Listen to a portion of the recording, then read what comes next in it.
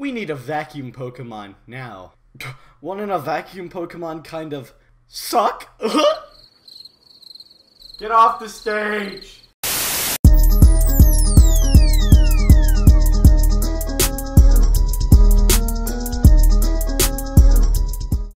What is up, PokeBaller Nation? I'm your host, PokeBallerLuke, and let's get right into PokeQuiz! Last episode, I asked you guys what animals need a Pokemon, and here are your best replies. Can we get a Pepe the Frog Pokemon? You know, for all them dank maymays? We need a pedo bear. Oh wait, we already got one. Sweet Jesus. We need a spider crab Pokemon, cause all the spiders we currently have are too cute, and we need a huge creepy one. Well, I wonder what a spider crab looks like. Oh my god, get that off the screen right now. Your mother needs to be a Pokemon in Gen 7.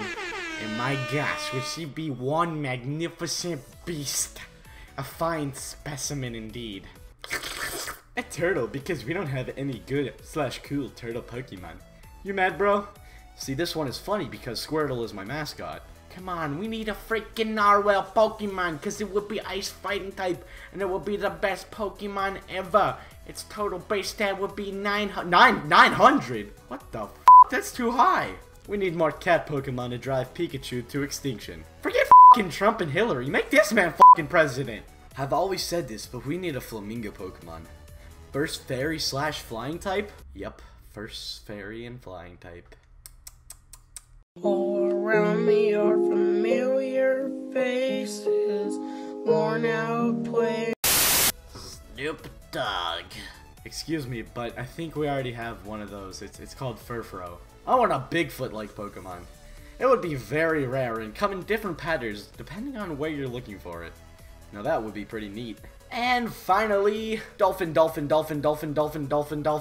my dick. Cool, see you guys later. That's all the answers I have for you guys today, but I have another question for you. What Pokemon would you bring to show and tell, and why? Leave your answers in the comment section below, and I'll pick my favorites for the next episode of PokeQuiz. I'll see you beautiful, sexy walruses later. PokeBallerLuke out. Peace.